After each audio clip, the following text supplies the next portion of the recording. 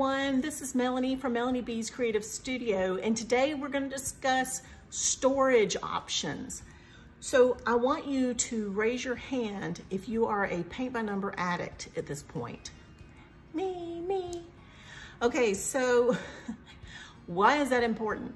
Well, first of all, storage is for everyone. So these storage ideas are going to be for the person who just started and has their first kit, all the way to the person who has 100 kits. So I'm going to give you a couple of variations on how to store your painting supplies. There's been a couple of great ideas thrown around, and I'm going to tell you, I have always used, for the last probably 10 years or so, the containers that I get from the Chinese restaurant. So every time we get takeout, I have a meal that will come in one of these. It is microwavable, it is dishwasher safe. So I was using them for a while for leftovers, but then they migrated into my art studio, which meant they held brushes and polymer clay tools and whatever you can think of, because they have a lid. Well, now you can purchase these. Now, the ones that you can purchase, and I'm gonna show you in the description the link for, are black with a clear lid.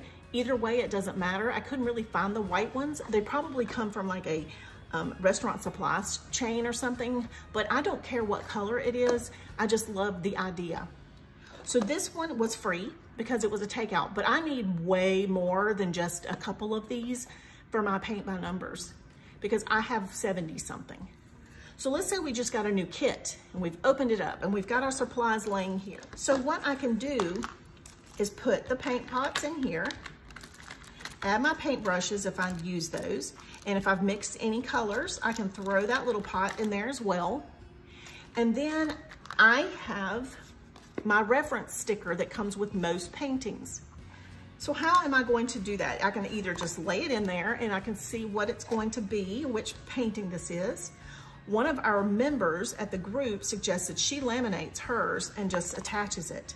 Well, Anna Banana actually sends theirs with a sticky back paper, so you can peel this off and attach it to the top if you would like. But for those of us who may not have those options, what I came up with, because I've been packing and moving, is putting it on the inside and just using shipping tape, like packing tape, clear paper packing tape, to adhere it to the inside of our container. But if you don't have a way to laminate, this is your alternative, okay? So I've taped it on the inside, it's in there, and now this kit is ready to go. The best part of this is I can stack multiples on top of each other and put them on a shelf or however I want to store them. So this is a basket from the Dollar Tree, so it cost me $1. And you can take these and file them this way. When you need to know which kit you have, you can just pull it out and use it. All right, so that's one option, which I absolutely love. For me, this isn't as space saving as I need it to be because I have 70 paintings. If I had 70 of these meal prep boxes stacked up on each other, or even laying in a way that I could go through them, it would still take up a lot of space. But this is how I do the ones I'm working with at the time. So when I open up a package of the ones I'm going to show you, I actually put them in one of these boxes while I'm working with it. So I'm going to set this aside and we're going to go to the next option. I know I've discussed this in my tools of the trade video, but what I bought are these clear envelopes that have a repositionable adhesive here to keep it sealed. So when I get a new kit, I set up a package like this. I take the envelope, and I'm gonna put the size in the description for you guys and the link for these particular envelopes because they hold everything so beautifully and perfectly. But anyway, so I put my paint pots in there. I put my paint brushes that came with it, and I also put the photo of what is inside this particular kit, and I seal it up. And then the way I store them is like this. So I have these bins that I got a long time ago. You've seen those cube storage. Well, this is a cube storage fabric bin. And I have my paint kits in here ready to go. So whenever I'm ready to paint, I can look through here and I can see which painting kit goes with which canvas. And that is how I store. So you can see I kind of have these to where I can file through them, look at them, decide which one I want, and pull it out. These I just had recently and I laid them on the top for now. But that's how you store a lot of them.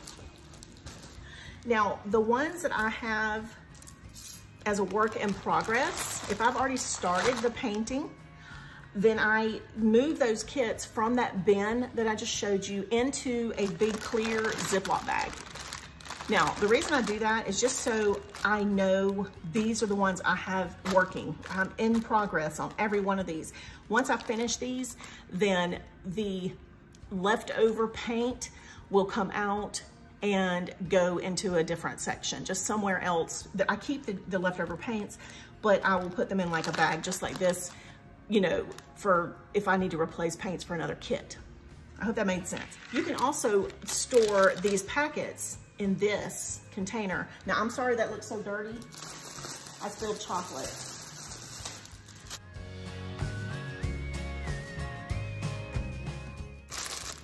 So you can see, I'm gonna get a lot of kits in this bin that cost me $1.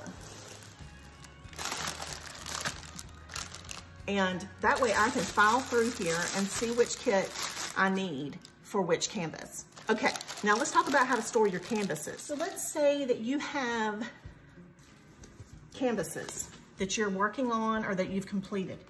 Now, you guys know that for a while I was able to dry mount mine on a board like this. I have put my canvases that are not on a backboard or a dry mount board in between these ones that have been dry mounted. And that way they are staying flat. And so then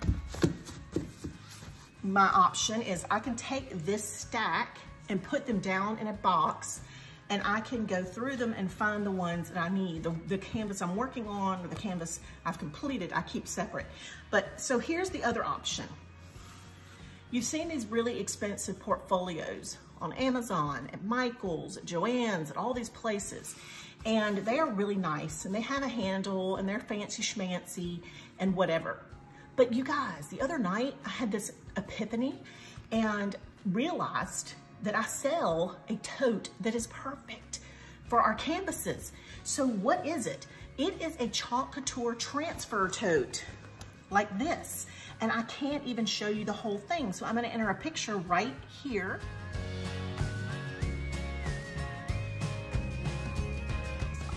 There's a pocket in the front.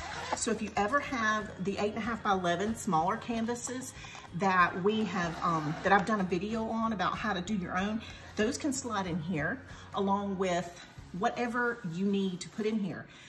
Reference guides, whatever you can store here. It is large enough for an 18 by 24 item. So what I've done is I've put a cardboard stiffener, basically just a piece of cardboard in here to keep it stiff. And my paintings, because they're 16 by 20, will slide into this tote. If I have them on a dry mount board, I'm not gonna need this cardboard stiffener, but some of them I don't. So what I can do is I can actually slide these canvases into my tote. And this is how I can store them, either while I'm working on them or while I'm waiting for them. If they're works in progress or if they're works that I'm gonna be doing soon, they can slide in this tote. This tote is lightweight. It has handles on it. And the best part is, you guys, it's $19.99 plus your tax and your shipping wherever you are. I just thought, hello, beautiful, love it. So that is how this works. Now, for those of you who keep your canvases rolled, then the other option would be when I roll my canvas, I take a label and I hold the canvas closed with a white sticky label that I have put the name of the canvas on, and then I stick it down into a bin or a crate. And that's how I store them if they're rolled. So give me a second, I'm gonna show you what I do with those. So I have this little round bucket. Now you could use a bigger one. This one's actually very dusty. It's been in storage while we've been moving. But if you have your canvases rolled, you can stick them down in a bucket like this, and this will hold a ton of canvases that are rolled. This is actually 3 canvases rolled on one of the little foam swords that we call them in my house. And so you can see, once there's a bunch in here, then you can get, they'll just stand up. So I just put that little white sticker label on there with the name of it, and it goes down in my bin.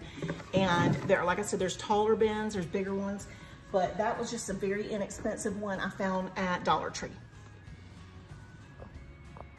Okay, and lastly, to store your canvases. This is a very inexpensive idea. This is how I've stored other things in the past. So I thought I would share this with you. Now I'm gonna be demonstrating with smaller pieces of foam board than what they sell at the store. The ones at the store, I believe, are 30 by 50.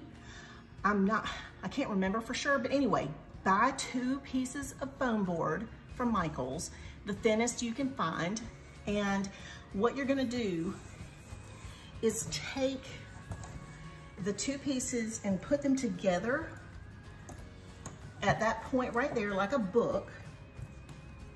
And then you're gonna take masking tape or shipping tape or something like that. And right now, all I have is shipping tape.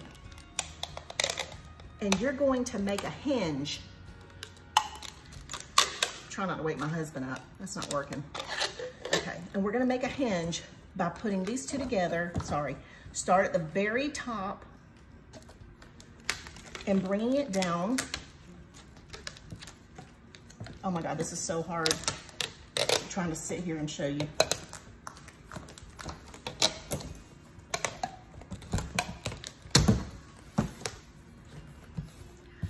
All right, so it's super messy because I'm sitting in a chair instead of standing at the countertop. You're hinged together, so basically it's like a book, and you will take your canvases, your completed canvases, your, whatever, the ones you're about to paint, and you can put them inside this book and shut it, and it will protect your canvases while you're waiting to get to them, okay? So that, like I said, the foam board you'll be buying is larger. Leave it larger. This just happens to be ones that I had paintings attached to, and so that's what I had on in my stash.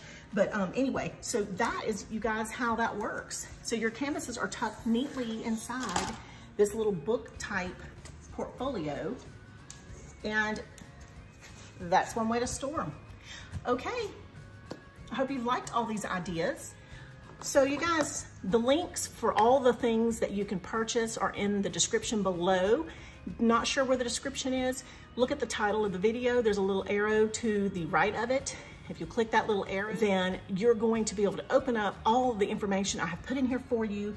I will also be typing all of this into my blog so that you can go to the blog and just have a page of just links of all the things that I talk about in all my videos.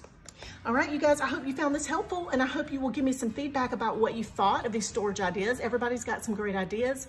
These are just the ones that I think have been very efficient and help me to stay organized with my paintings. And I hope you guys have a wonderful day. Be sure to stay safe, and don't forget to subscribe, like, share, comment, and go join us at the group. I'll see you back soon.